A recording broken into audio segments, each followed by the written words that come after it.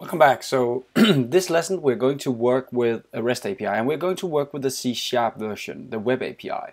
So I just gave you guys the intro to that you can actually pick a lot of these things just to build it, but we're going to work with C# Web API, we're going to work with the entity framework, we're going to work with the MS SQL server, we're going to work with C# here, we're going to work with MVC here, and we're going to work with your choice. I'm going to work with Chrome here, but it's your choice for browser. So this will be the setup that we're going to try and build now from scratch. And I'm going to show you a lot of the things, like we already talked a bit about response request in previous videos for this lesson, or sorry, this series, but we're going to look more into that. We're going to work with the REST API, and we're going to add security into this, because I want to show you a bit of security as well later on. So we want that as well. We want some kind of login system for the REST API.